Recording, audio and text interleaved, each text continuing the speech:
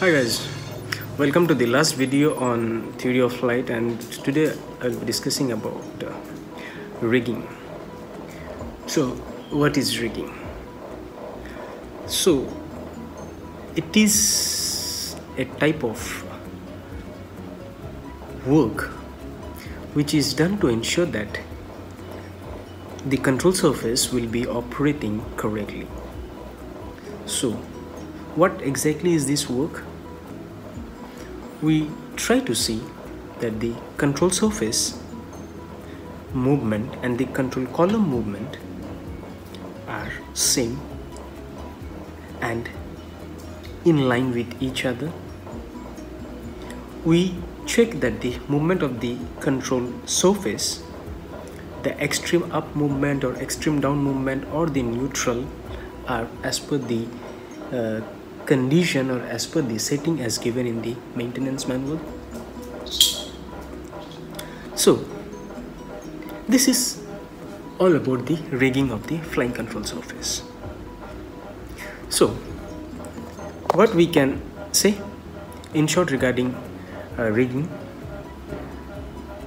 so it is used to describe the practice of throwing and checking the system to ensure that the flying control operate correctly in accordance with the flying control column or the control stick, whatever it is. Now, when do we need to carry out rigging? At any time, if you do any type of maintenance work on the control surface, you need to carry out rigging. If the aircraft had flown through turbulence, lightning strike, or some abnormal incident or accident, in that case you need to carry out the rigging. If the aircraft made hard landing, heavy landing, belly landing, in that case you need to carry out rigging. If you carry out any maintenance work on the control surface, you need to carry out rigging. If you have installed a new control surface, you need to carry out rigging. If you have installed a repaired or overall control surface, you need to carry out rigging. If you do any maintenance work on the aircraft in which the CG of the aircraft could have probably changed, in that case you need to carry out rigging. So these are the times that you need to carry out rigging. Apart from this, at any other times as specified in the aircraft maintenance manual, during the C of A renewal. So these are the times when you need to carry out the rigging. So what are the checks we need to do before we actually go for the rigging? So before we carry out rigging, we need to ensure that there are no obstructions that could damage the control surface when it is moved.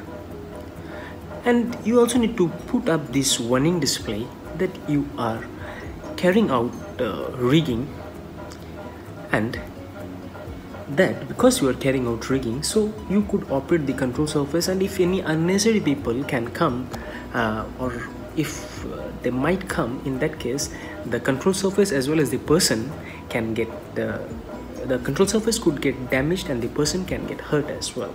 So a warning display is essential.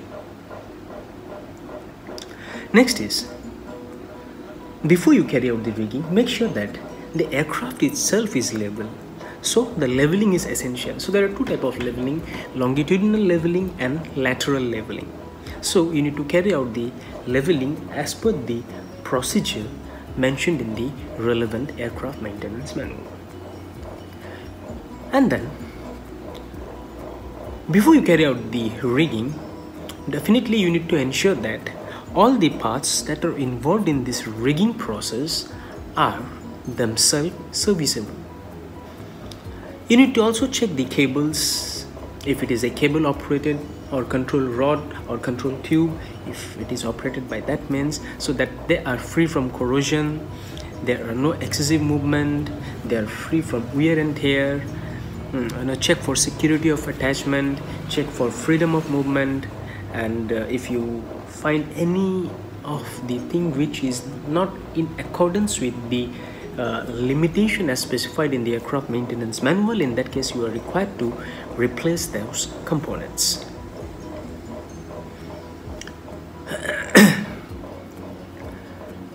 What next you need to do? So the next thing you need to do is establish this neutral. What is establishing neutral? So prior to carry out rigging, so let's say I'm required to carry out rigging. So carrying out rigging means I need to see whether if I'm moving the control column by 10 degree, so the control surface must move by 10 degree up or down, whatever it is. So it is moving 10 degree up or down with respect to the neutral. So first of all, to ensure that it is actually moving by 10 degree up or down, I need to check the exact zero reading. So exact zero reading implies check the neutral position. So the first thing you need to do is establish the neutral. So you are going to establish this neutral with respect to what? So quite natural, you will be checking or establishing the neutral with respect to the fixed surface. So the first thing you need to do is establish this neutral. Next is you need to lock that into position. So establish this neutral and lock that into position. In certain cases, the neutral might not be at the exact zero setting. For example, in case of a droop aileron, in that case also you need to ensure that if it is not exactly at zero angle, the neutral, then what it is the angle, whether some positive angle or negative angle. So whatever it is, you need to specify that and carry out the reading and the correction as per the setting. So once you have established this neutral, the next thing you need to do is lock.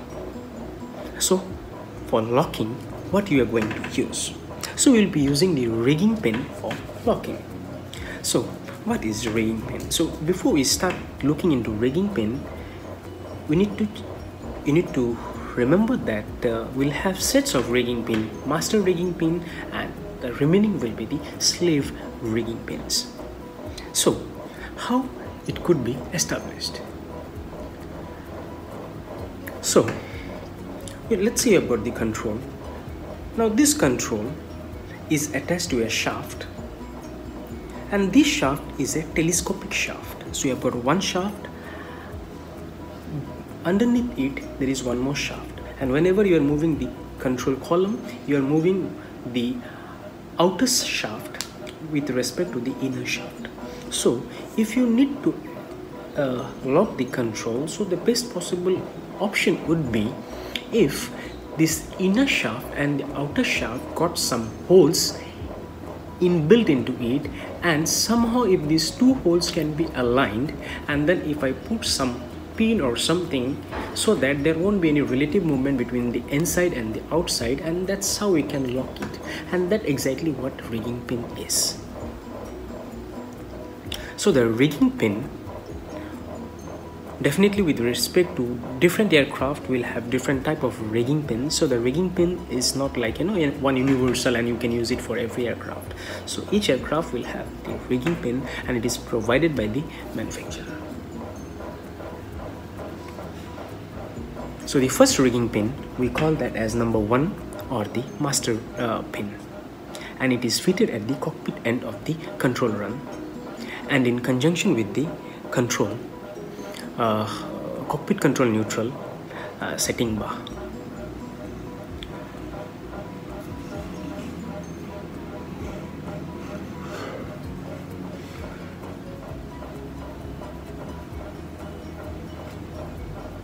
Once you establish this neutral, lock that into position. Next is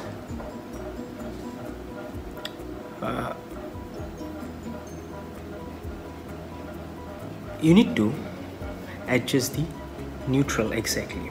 If the neutral is perfectly, if control column is neutral, if the control surface is perfectly neutral.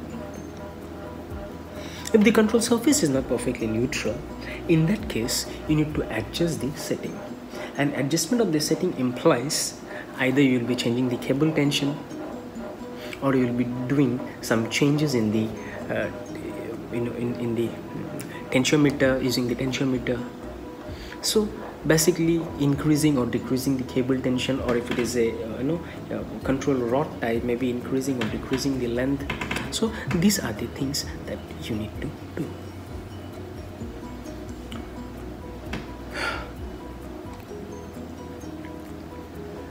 After you are done the rigging, after you have established this neutral, next thing is you need to remove the rigging pin and refit it back again, so that to ensure that this can be done without any additional strain. What exactly it indicates? So this indicates that the system has been set up satisfactorily and that there is no backlash in the system. And this is more important if the system is a cable operated type. Sorry, I cannot look at, I'm trying to look at the camera, but then because I'm suffering from dengue and I'm having this pain, so I cannot look at the camera. The glare is having some problem.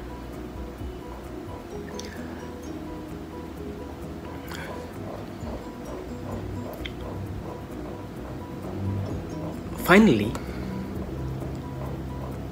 it is vital to check that all the complete set of riggings are removed from the aircraft on the completion of the work.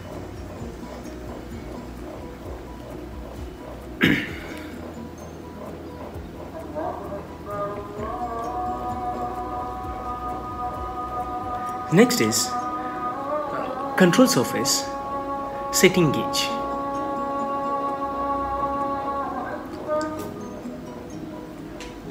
When control surface setting gauges are provided, they are used to check the neutral and the maximum travel position of the controllable airfoil surface. Each gauge is manufactured for use with one specific surface. This gauge is attached to the fixed surface of the aircraft next to the movable surface. Now, when the control is at neutral, the trailing edge of the control surface should coincide with the neutral mark of the gauge. Now, whenever you are moving away from the neutral position, it would correspond to the mark, the relevant mark. Let's say you are moving 10 degree up or 10 degree down. In that case, it would correspond to the 10 degree up or down position with respect to this setting gauge.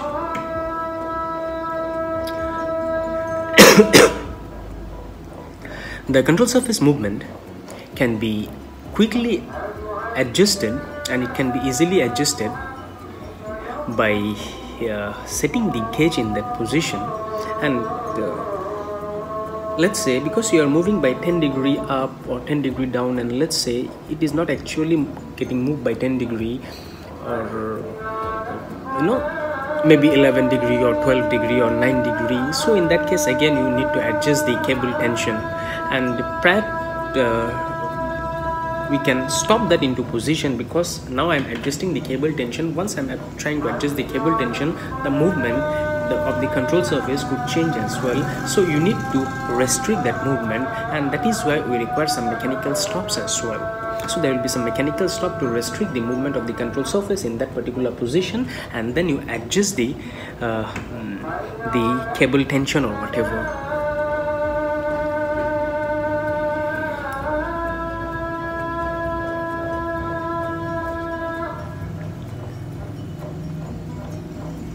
Next is checking for the sense of movement. Having established this neutral position, the next stage is to ensure that the control being rigged operates the control surface in the correct sense. So this is also very important, that the movement of the control column and the movement of the control surface must correspond to each other. And you must be able to move it without applying very undue forces. Next is the mechanical stops. So you are moving the control column by certain degree, and you want the control surface to stop after it travels by certain amount. Let's say I want the control surface to stop after it moves up to this limit. So if I need the control surface to stop its movement after it travel by certain degree, so I require some stop here, and this stop is in the form of some bolt. So this mechanical bolt is acting as some sort of a stop. So if you are moving the control column by certain degree, and once it comes and hit this stop, after that it no longer can move. So this is the mechanical stop. Let's say it is supposed to travel by 10 degree, but then what we found is after it traveled by 9.9 degree, so it is no longer moving up to 10 degrees. So that means what I can do now is unscrew this stop bolt little bit so that it can actually move by 10 degrees. So that means these screws, one in this side, one in the other side, can be adjusted to ensure that the movement, the maximum movement in either side can be achieved. And in order to manipulate this movement, the maximum movement in either side of the neutral, we have got this adjustable mechanical stop. Either we can screw in or screw out and then lock that into position, and that would ensure that we get the appropriate travel limit.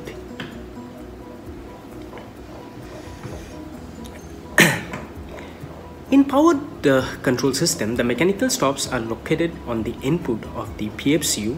Usually they are located next to the pilot control in the cockpit, thus limiting the control system movement from that position.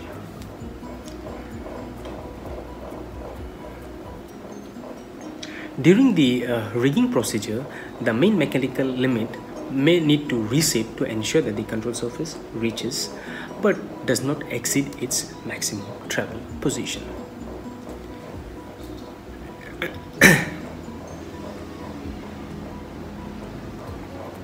Next is checking for static and running friction.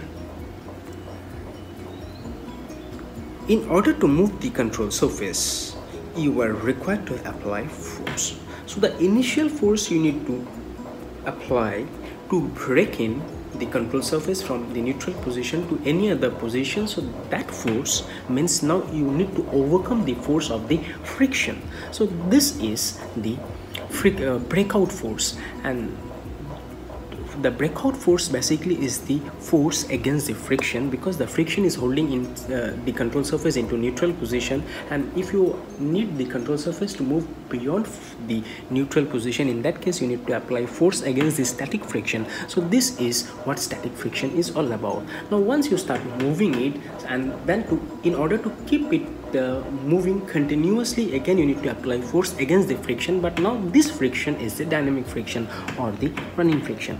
And quite natural that if I need to move, so the first force or the static force definitely is higher than the kinetic force, or the static friction is higher than the kinetic friction. So the breakout force will be more than the running force, or the static friction will be more than the dynamic friction. So initially to break out you require more force compared to keep it going. So the amount of the static and the friction, running friction permissible in any aircraft driven control must not be exceeded, and the limitation is specified in the aircraft maintenance manual. Insufficient lubrication definitely will increase this friction value. After you are done with the rigging, carry out the functional test to ensure that no part of the system foul the airframe structure when operated over the full range of its travel. Check for the turnbuckles, adjust the end fittings, limit stop, and well lock it into the position. Examine all the system and the supporting structure for security of attachment. Check the cable alignment with respect around the pulleys. Lubricate the system as necessary with the correct lubricants as specified in the aircraft maintenance manual. Examine the control surface to ensure they are not damaged in any way. Check for any FOD, and then once you are done all this, Next comes the duplicate inspection. So whether it is airframe control or the engine controls, because controls are the most vital and essential part, so considering that there could be some human error, it is very essential to ensure that it is done properly and appropriately, because we cannot constantly and always depend on the human mind, because there could be some error, unforeseen error. So in order to double ensure that the first person who carried out the inspection never did any mistake and was very correct, it needs to be verified by a second person. So we require the duplicate inspection. So duplicate inspection will be carried out by an engineer or another qualified or suitable person as authorized by the airworthiness authority of the country where the aircraft belongs.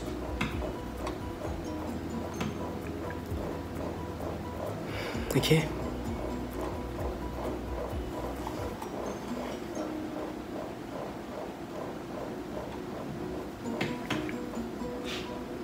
Next, we'll look into the rigging of the power-operated flying control system. So, we'll look into this in terms of 3 stages. Stage 1. Describe the operation required to rig the rudder control in the cockpit. So we are looking at rigging of the power-operated rudder control. So the first thing you need to do is disconnect all the control tubes and set the pilot control, that is the rudder pedal, into neutral and lock that into position. Next is connect the forward control tube to the rudder lever and make the necessary adjustment, and then insert the master rigging pin in the appropriate housing. Next is continue to build up the system pressure and connect the various control tubes in their corresponding lever and adjusting as necessary, and fit all the necessary rigging pins in their correct position. Stage 2 is set the control lever on the cable tension regulator by inserting the subsidiary or the slave rigging pin. Set the artificial unit as described in the aircraft maintenance manual. Set the trim actuator to neutral and connect to the artificial fill unit. Next is fit the control cable to the cable tension regulator and run the cables around the pulley. Next is connect the cable to the tie rods and fit the cable around the pulley to the rear part of the fuselage. And then finally the stage 3, that is the final stage, connect the cable to the cable quadrant and to the respective tie rods. Set the cable quadrant to neutral by inserting the secondary rigging pin. Then now you connect the yaw dampers into the system, and then the control tube to the cable quadrant and to the PFCU. Adjust the system as necessary as detailed in the aircraft maintenance manual. Next is connect the link rod to the rudder operating lever and adjust as necessary. After you tension the cable as mentioned earlier, remove and reinsert each of the rigging pin to ensure that it can be adjusted to the neutral position, and unlock the control circuit by removing all the rigging pins and the rudder pedal locking device. Next, check the system for friction, carry out the necessary checks after rigging, and then finally you carry out the duplicate inspection. Next is the rigging of the trimming tab system.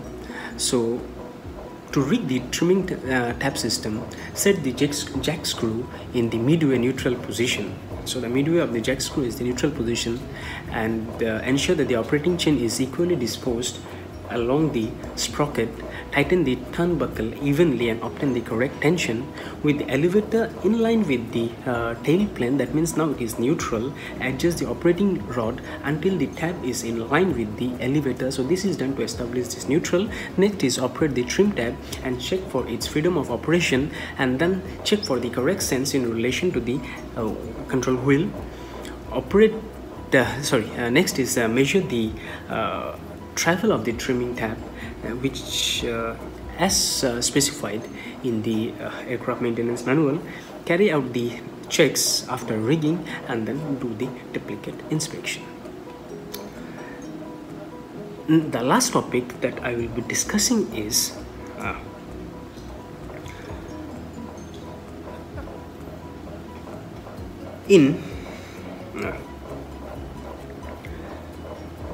whenever you do the rigging, as I told you that we have got this lock. So we have got, generally we'll have two sets of locks. One of the lock will be in the control column and the other lock will be in the control surface. So when you will find that the lock, the control surface will hit the stop earlier,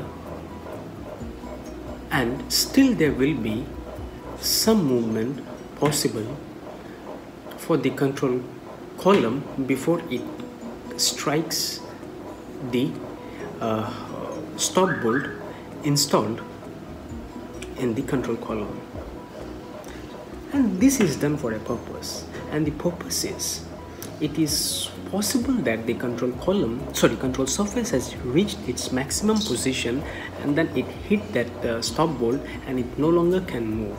Now suppose, assume a situation where the aircraft is flying through turbulence and there is some additional load acting on the control surface, and because of this the control surface would try to move, but then because the control surface already hit the stop bolt, so it no longer can move, but then this load need to be transmitted. It is only possible that the load can get transmitted to other part of the aircraft if there is a provision of some movement, and that is why this tolerance is given, so that if any additional load is acting on the control surface, that load will be transmitted from the control surface to the control cable or the control rod, and the control cable and the control rod can move a little bit, and in that case it would allow it to take that additional load. Okay, so that is all about the rigging. What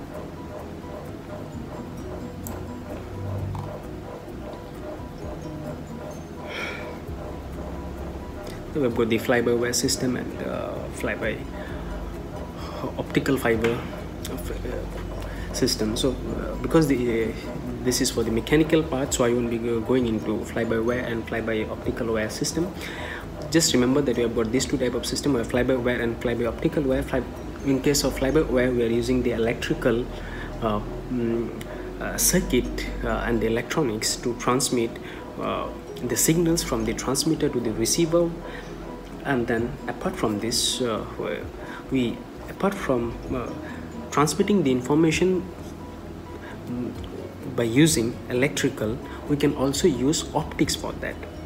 So if you are using optical signals to transmit the information from the transmitter to receiver, in that case quite natural there won't be any energy loss. So that is one of the prime advantage of using fiber fly-by optical wire system compared to the fly-by-wire system. And next is because I am using optical fiber, so I can send more information compared to the electrical. So if you are using fiber optic, in that case you can send more information compared to the fly-by-wire technology, and also it would be of the weight will be lesser, so you can send more information, the weight will be less, and there won't be any energy loss. So these are the advantage of fly-by optical wire compared to the fly-by-wire technology. That's it for the rigging part. Thank you.